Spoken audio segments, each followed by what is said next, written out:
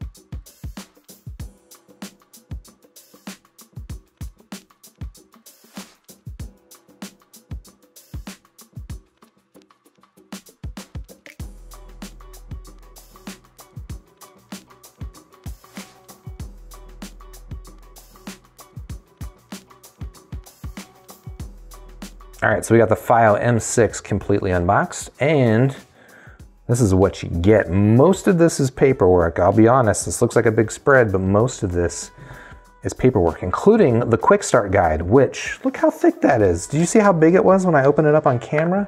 That's the quick start guide. We also get some information about Bluetooth devices, a card that, well, it's a warranty card, and also tells you how to guarantee that the device you have is authentic. I guess a lot of people must be ripping off Fios, huh? I guess they make some pretty nice looking products. And then actually similar to the M3K, there's a little bit of literature on the open source licenses that go into the software on this thing. I'm hoping that doesn't mean that this thing has the same software, because I didn't really like the software on the M3K, but that's something we're gonna find out. You do get this really cool clip that, I'm just kidding. You do get a charging cable, of course, and it's actually nice that this is USB-C, which you've got the USB-C port on the bottom of the device. That's pretty nice. Let's see, let's do a quick tour of this thing itself. On this side, you've got 3 buttons. You've got, looks like volume up and down, and you've got a play pause button. This is actually the same configuration as the M3K. Over here on the right, you've got the micro SD card slot. On the bottom, well, we covered that, that's USB-C. And then on the top, you've got your microphone port as well as, not microphone port, headphone port, as well as a power button. It did also come with some nice, actually protective stuff. So it comes in this little silicone jelly case, and this is very similar to, you know, like a typical gel case that you might see for a smartphone. It also came with a screen protector, which is plastic. It's not like a tempered glass screen protector, but it's nice that it comes with that. Frankly, I'm probably not gonna end up using that for myself just because, look, I like the way that this thing feels in my hand. Let's quickly bring in some of my other DAPs just for comparison. All right, so Fiio M6. Here we've got the Fiio M3K. And then here we've got the Sony NWA45. All next to each other. Well, we can see that the M3K, it's actually a little bit thicker than the M6 and a little bit taller, but obviously narrower here versus the Sony. Wow, look at that. The M6 is even smaller than the Sony in pretty much every dimension, maybe about the same thickness, but it is both shorter and narrower. I don't know, that's a pretty good looking player, but really what's gonna matter is, well, how does this thing sound? And also just how is this thing to use? How good is this to use in a pocket? What's the software? How predictable is it? How maybe annoying is it? That's kind of stuff we're gonna find out. Because even with this thing, all right, this is the Sony NWA45. This is like $240, $220 device. I like the software in this better than the M3K, but even this has some stuff that annoys me. So we'll see how the M6 does. But yeah, I'm just gonna spend some time living with this thing, and I'll come back and I'll let you know.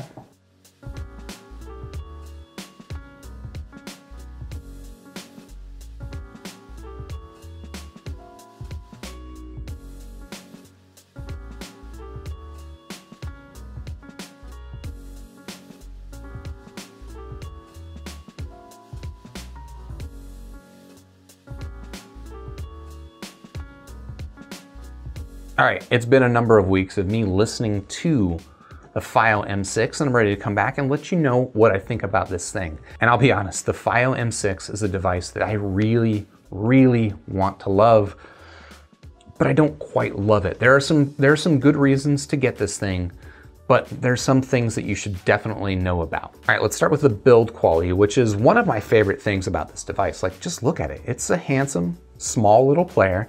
And these rounded corners actually make this one of the most pocketable devices I've had since the original Palm Pre. And that is an old school reference. If you get the Palm Pre reference, if you love the Palm Pre, let me know in the comments. This thing reminds me of that. It's actually even smaller. The rounded corners are great. And the fact that it's got glass on both the front and the back, I think just makes it a really handsome looking player that I like to hold. It does also make it a bit of a fingerprint magnet, but frankly, that's a trade-off I'm willing to make. I'm okay with the fingerprints to have something that feels this good in the hand. Other things that we can say about the build, you know, it's got a nice, easily accessible micro SD port. It's got USB-C charging on the bottom, which I think is nice. A couple of small complaints, actually, one of them is maybe kind of a big complaint. Small complaint. First, the headphone port is on the top of this device. And maybe it's just because I've been using products for like the last 10 years that have had headphone ports on the bottom, that a lot of the way I use a device like this, having it come out of the top just ends up being kind of annoying, right? So if I want to put this thing in my pocket, I have to remember to turn it upside down and put it in my pocket the opposite way that I do with every other device that I've got that's got a headphone port. The other problem that I have with the headphone port on top is that if I set this thing on my desk and I'm working, listening to music, and I've got the headphone cable coming out the top and then necessarily kind of like winding around the side of it. And it's just not as elegant.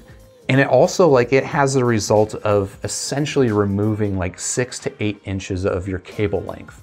If your cable length is an issue for you already, just that's worth noting is that it's gonna be a little bit shorter coming out of the top of the device, unless you're like listening to your music player upside down. The other issue that I have with the build, and this is a little bit more serious, is the lack of buttons. Okay, there's not a complete lack of buttons. There's just, in my opinion, there could be 2 more buttons and make this a much, much better player.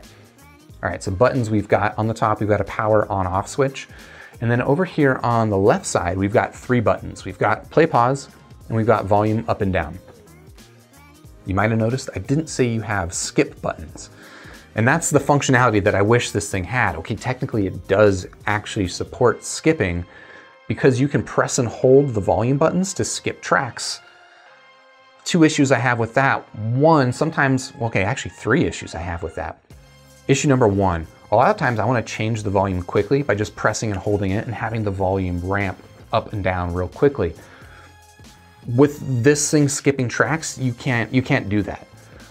Issue number 2 is that functionality is actually only available if the screen is turned off. If the screen is turned on, pressing and holding, okay, you actually can ramp up the volume by pressing and holding the button. Okay, that inconsistency, I find that kind of a cognitive leap that I don't like. I just don't like not being able to consistently expect what this button will do. Third issue that I have, this one's maybe a little bit more nitpicky, but I think that the functionality is actually reversed. Like pressing and holding the volume up skips back a track. Pressing and holding the volume down goes forward a track, which seems backward to me, but that is a smaller complaint in my opinion. Which now brings us to sort of the software and the general functionality of this device, which has got some really cool features in it that you don't get in other players around this price, right? This thing's 150, maybe 180 bucks, depending on where you buy it. And for that price, I haven't seen some of these features that it's got, including a lot of, really nice Bluetooth codec support, including LDAC. Now, I don't have any LDAC headphones. In fact, look, I don't really listen to Bluetooth headphones that much for music. Mostly I use Bluetooth for podcasts. If I want to listen to music, I'm basically going to end up using my corded headphones, but that's my personal thing. That's not necessarily your thing. If you want access to all of those Bluetooth codecs, it's actually really nice that this thing supports them.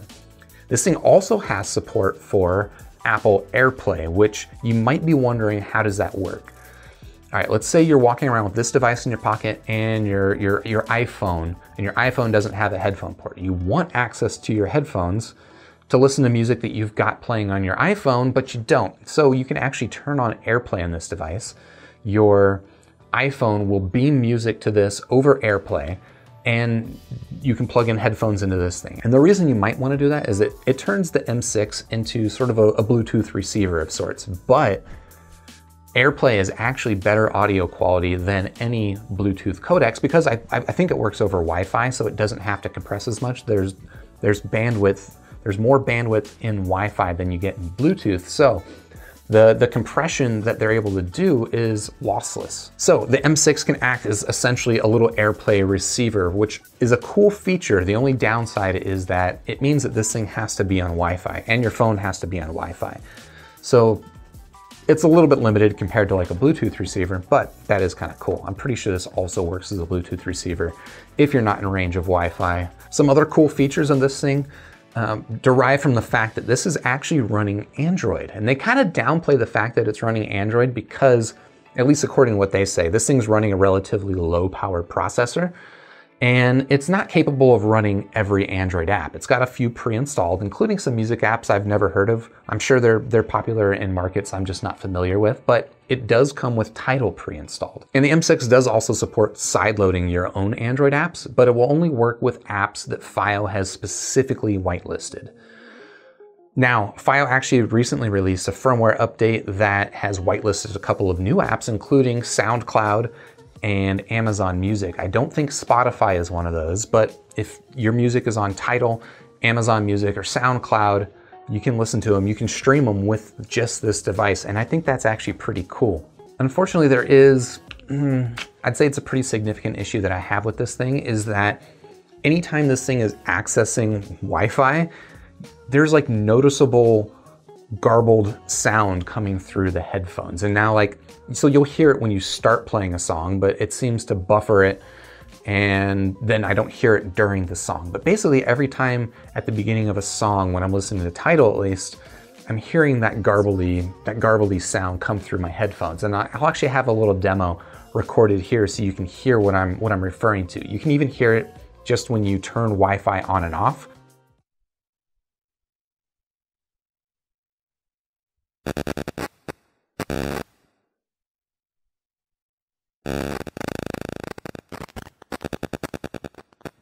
I don't know. Is it a big issue? I don't know. For me, it means that, frankly, if I'm gonna be using those streaming services, I'd probably just rather prefer using my phone. But maybe you don't have access to a phone. Maybe you only have one device. And it is cool that the M6 supports that stuff. Some other side effects of this running a low-powered Android operating system that are worth calling out. One is that performance with Tidal, I haven't tried the other music apps, but performance with Tidal is a little lacking, especially when it comes to search. And whether you want to blame that on Tidal or you want to blame that on Fiio, it doesn't really matter. It just means that if you want this as a Tidal streaming device, you're going to have to deal with that. And then another thing that's worth calling out is that I mentioned that Fiio has just recently released a firmware update for the M6. I downloaded it and installed it, and actually really cool. You can do it over the air. You don't have to plug this thing into anything. I thought that was pretty slick. But a side effect of that is that Tidal no longer will launch. Every time I try to launch it now, it'll just crash. And I've tried restarting the device, but it just crashes. And I checked the forums and it seems like some other people are having the same issue, and the solution is to download the APK from somewhere else. And it just sounds like a pain in the butt, but there is a solution out there. It's just one of those things that's worth keeping in mind with a device like this. Running a custom firmware, custom version of Android from a company like Fiio is that support for it, you're pretty dependent on Fiio support. And I don't know, hopefully they'll do you good, but I wouldn't hold out a ton of hope for them to fix issues. I would buy this device as is, expecting it to perform as is, and if they fix things or they improve things, I would treat that as like a happy surprise. One other more serious issue that I have with this thing as an Android device, and maybe it's not fair to blame this on Android, but it's definitely my perception, is that battery life in this thing is just not great. If I have all of the radios like Bluetooth and Wi-Fi turned off, I can get about 2 days worth of playback on this. If I have Wi-Fi turned on, however, this thing is dead in about a day. And that's, I don't know, maybe that's fine for you. I personally, you know, I'm used to my Sony Walkman, my A45, and I can go about a week in between charges with that. This thing, if I've got Wi-Fi turned on, about a day, with Wi-Fi turned off, about 2 days. So it's not great battery life. So in conclusion, if I were to rate the Fiio M6, out of 5 stars, I'd give it 3 stars. Look, they've got a lot of cool features. I didn't even really talk about the sound quality, but the sound quality of this thing is excellent. No real complaints aside from the fact that Wi-Fi can sometimes interfere. Like I listened to this directly versus my Sony A45, which is a $220 digital audio player, and I couldn't tell any difference between the sounds. That said, I also compared this to the much cheaper Fiio M3K, and I still couldn't tell any difference between the sounds. I think they're all very good sounding players. So sound quality is excellent. It's got a lot of features that you don't get in cheaper players or even players at this price range. Are they features that you want? Think about that, because if these are the features that you want, you don't have a ton of options, and this is not a terrible option. It's got some caveats. It's got some, I wish it had more buttons. I wish the battery life was better. And I wish that the Wi-Fi radio didn't interfere with the sound. Those are kind of my biggest complaints. But yeah, that's the Fiio M6. If you're interested in checking this thing out, of course, I've got links in the description down below. While you're down there, you can hit the like button for this video if you liked it. You can subscribe to the channel, and then I'll see you in the next super review.